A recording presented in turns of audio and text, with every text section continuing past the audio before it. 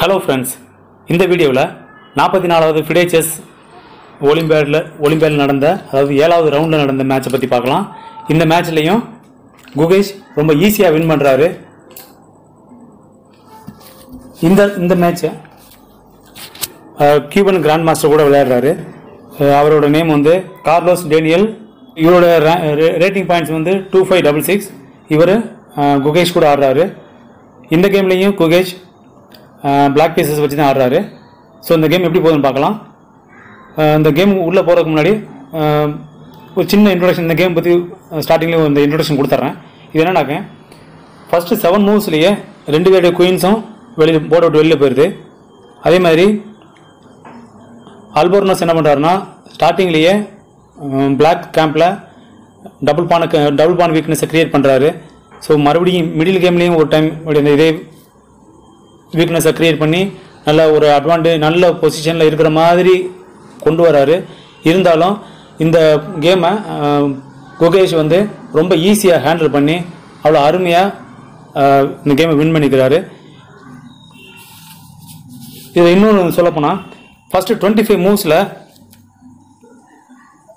இந்த கேம் வந்து ஒரு ஸ்டேபிள் பொசிஷனுக்கு வந்துடுது. அதாவது எது மூவ் பண்ணாலும் சுற்றி அதே மூவ் வர மாதிரியே ஆடிட்டுருக்காங்க.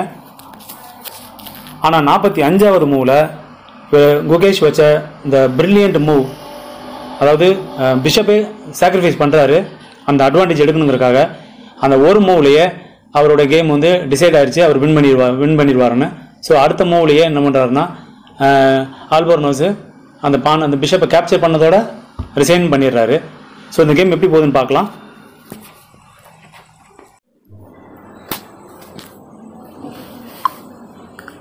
E4, அதாவது கிங்ஸ் பான் ஓப்பனிங். இந்த கேம்லையும் குகேஷ் என்ன பண்ணுறாருன்னா சிசிலியன் டிஃபென்ஸ் ஆடுறாரு. C5, night F3, night C6, C3, D5, E cross D5, Queen cross D5, D4, knight F6, D cross C5, Queen cross Queen, அதாவது Queen cross D1 check. So king வந்து force ஆகி இந்த piece எடுத்தாகணும். So king cross queen, E6, B4,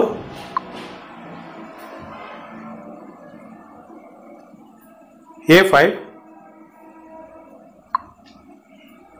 B5. So இந்த பானை capture பண்ணாமல் white வந்து night attack பண்ணுறாங்க. So night பேக்கில் போகணும். Night E7, night E5,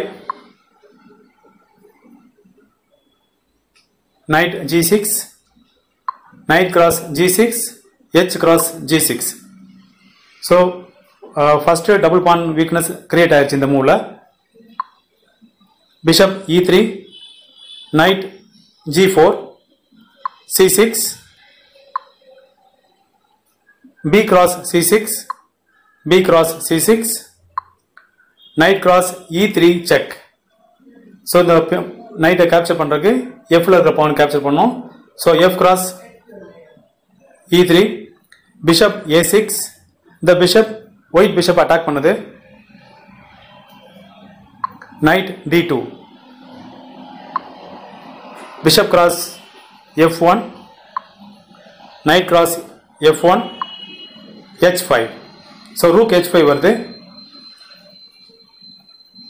knight G3, rook attack பண்ணுது. இந்த rook E5 வந்து E3ல இருக்கிற பான் அட்டாக் பண்ணுது. ஸோ அதனால கிங்கை மூவ் பண்ணி இல்லை ரூக்கை கொண்டு வந்து அந்த பானுக்கு சப்போர்ட் கொடுக்கணும். ஸோ ரூக்கை மூவ் பண்ணுறாங்க. ரூக் E1 வந்துருச்சு. Bishop D6, Rook B1, Rook A6, King C2, Rook cross C6. So அந்த பானை டிஃபெண்ட் பண்ண முடியாது, அதை விட்டு கொடுத்து ஆகணும். ஸோ அதனால அந்த பானை விட்டுறாரு. E4, Rook C7, Rook E3, King E7, Rook D3, rook இலேருந்து C5க்கு போகுது. Night E2. ஸோ அந்த பானுக்கு சப்போர்ட் கொடுக்குது. கிங்குக்கு முன்னாடி இருக்கிற பானுக்கு நைட்டால் இன்னொரு சப்போர்ட் கொடுக்குறாங்க. Bishop E5. G3. Rook C4. Rook E3. Bishop D6. King D3. Rook A4. Night C1. So மறுபடியும் night support கொடுக்குது. So இந்த மாதிரி ஒரு பொசிஷன் வந்து ரொம்ப நேரமாக ஓடிட்டே இருக்கு. G5. Rook B5. F6. King C2. Bishop E5. King B3. Rook ஏலேருந்து C4 வருது. Night E2. A4 check. So அதனால கிங்கை பேக்கில் கொண்டு வந்துடணும். கிங் C2 வந்துடுது. G4. Rook B6. G5. Rook A6. Bishop D6. King D3. A3. E5. F cross E5.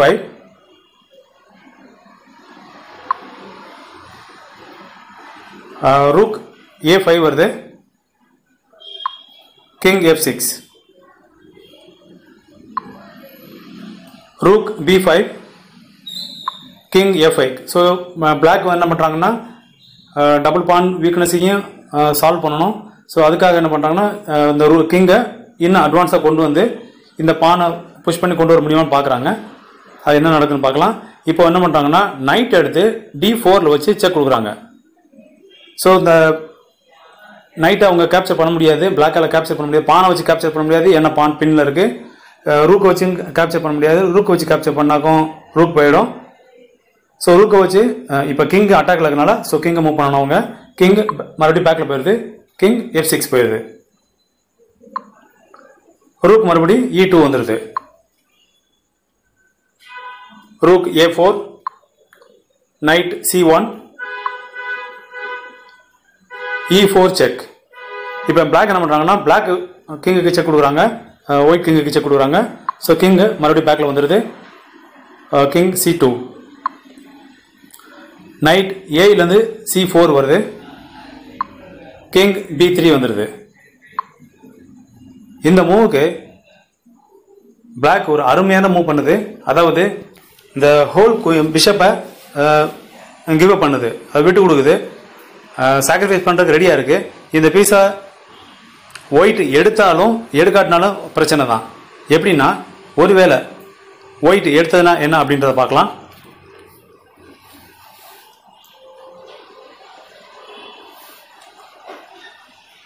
இப்போ மறுபடியும் இந்த rook அட்டாக்ல இருக்கு.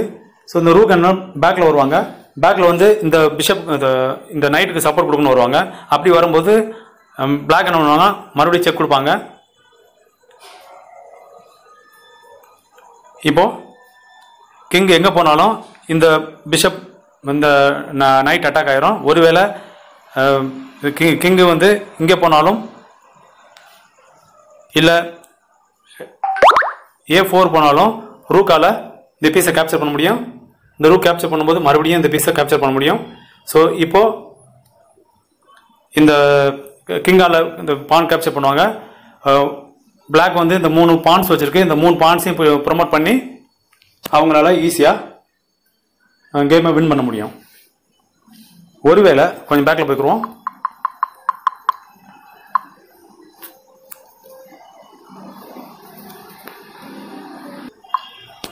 ஒருவேளை இந்த பிஷப்பை கேப்சர் பண்ணாமல் டைரெக்டாக பேக்கில் வந்தாலும் அதுவும் பிரச்சனை தான். ஏன்னா இந்த மூவுக்குமே ரூக்கை வச்சு ஃபஸ்ட்டு பானை கேப்சர் பண்ணி செக் கொடுப்பாங்க. கிங் எங்கே போனாலும் கிங் எங்கே வந்ததுன்னா அடுத்த ரூக்கையும் கொண்டு வந்து செக் கொடுக்கலாம். இப்போ கிங்குக்கு ஒரு ஸ்கொயர் தான் இருக்குது. அவங்க இங்கே வெளியில் போகணும். A5 போயிடுவாங்க. A5 போனால் கூட பிஷப்பை வச்சு செக் கொடுக்க முடியும். ஸோ இந்த மாதிரி புஷ் பண்ணி கூட ஈஸியாக கேமை வின் பண்ண முடியும். இங்கே போனாலும் சரி அவங்க அது இல்லாமல் பேக்கில் வந்து இந்த பீஸையே அவங்களால கேப்சர் பண்ண முடியும். ஸோ ரூக் கேப்சர் பண்ணும்போது இப்போ பிளாக்குக்கு பிஷப் எக்ஸ்ட்ரா இருக்குது, பிளாக் ஈஸியாக வின் பண்ண முடியும். ஸோ இந்த மூவுக்கு ஒயிட் இப்படி கூட ஆடலாம். ஃபஸ்ட்டு பிஷப்பை கேப்சர் பண்ணலாம். பான் கேப்சர் பண்ணும்போது ஒயிட் இந்த ரூக்கை விட்டு கொடுத்துட்டு நைட் எடுத்து கூட இங்கே புஷ் பண்ணலாம். புஷ் பண்ணி இந்த பானுக்கு சப்போர்ட் கொடுக்கலாம். ஒருவேளை பிளாக் வந்து இந்த பீஸை கேப்சர் பண்ணாங்கன்னா ஸோ ட்ரிபிள் பான் ஆகிடும். ஸோ ட்ரிபிள் பான் ஸ்ட்ரக்சர் வந்துடும். ஸோ நைட்டு இங்கே வச்சு கூட இவங்களால ஓரளவுக்கு சமாளிக்க முடியும், ஒயிட்டால் சமாளிக்க முடியும். ஆனால் அதே டயத்தில் கொஞ்சம் பேக்கில் போயிடலாம். இந்த பீஸை கேப்சர் பண்ணாமல் ஒருவேளை முன்னாடி வந்தால் அது இன்னும் ஒயிட்டுக்கு டேஞ்சர் தான். ஸோ இந்த நைட் அட்டாக்ல இருக்கு, நைட்டை மூவ் பண்ணிட்டா இன்னும் டேஞ்சரான பொசிஷன் தான். எங்கே போனாலும் பானு குயினாக வாய்ப்பு இருக்கு, ரொம்ப அட்வான்டேஜ் இருக்கு. ஸோ நைட் இங்கே போனால் கூட பான் இங்கே வந்துடும், நைட் இங்கே வர முடியும். ஸோ இந்த டயத்தில் இவங்க பான் ப்ரொமோட் புஷ் பண்ணி கிங்கை புஷ் பண்ணி உள்ளே வந்து ஈஸியாக கேம் அட்வான்டேஜ் எடுக்க முடியும். ஸோ இந்த கேம் பார்த்து என்ஜாய் பண்ணியிருப்பீங்கன்னு நம்புகிறோம். பிடிச்சிருந்தா லைக் பண்ணுங்கள், ஃப்ரெண்ட்ஸ் கூட ஷேர் பண்ணுங்கள். தேங்க்யூ ஃபார் வாட்சிங்.